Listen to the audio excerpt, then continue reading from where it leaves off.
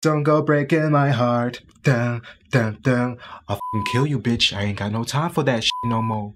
That's like my new opening line in the dating world. Guru Lassyri, your guru for the day. Hey, hey, hey, Guru Lassyri, hey. You don't know what he'll say, but he is Guru Lassyri. Hi, I'm Guru Lassyri, your guru for the day. I give you silly advice. Advice that's actually useful, but a little bit silly. Now, Valentine's Day, my dear, is coming in less than 14 days. Oh my god. And if by any chance you are going through a very tough heartbreak, and you're just taking your time to let time heal it, I'm here to remind you that you don't have that much time. So I'm gonna help you help that heart heal in a lot less time.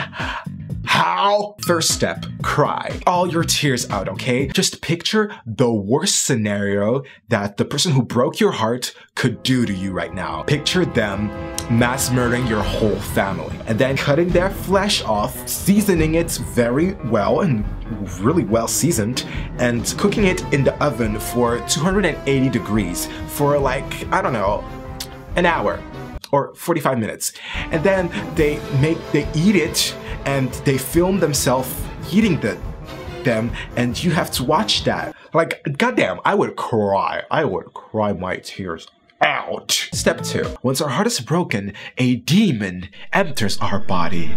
This demon is called Carol. This demon, Carol, makes us want to go to our heartbreaker's house and torch their whole house, but we can't do that because we don't want to go to jail. Oh no, oh hell no. So we need to exorcise this demon out. So let's get this Carol, I summoned thee. Get your ass out of here, Carol. Carol, ain't nobody got time for you. You know? Don't you got grocery shopping to do, like, Carol, for real? Carol, it's time for you to depart.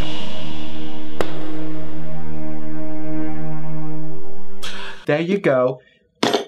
Carol has left the building, or has left the body. Step 3. So your self-confidence might have been reduced due to this heartbreak. So, please be kind to drop your motherfucking Big Mac and let's get you a gym membership.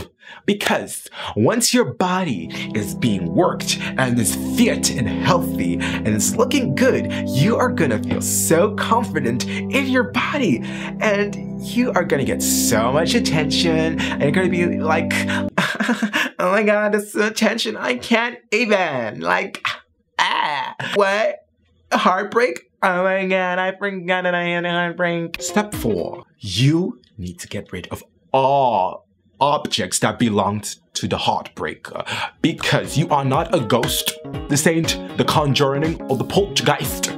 This is reality. You need to throw everything that belonged to them away. But hold up, wait a minute. Some of that shit costs it's really expensive. So sell it. Money brings temporary joy. 5th and final step, be proactive. Just make something out of your life, because when February 14 finally hits you and you are there surrounded by people in relationships and love, you can look back to yourself and be like, oh my god, I have followed all of Guru Lassyri's steps and I am a much more healed person than I was before I watched Guru Lassyri's video. How long have I been talking?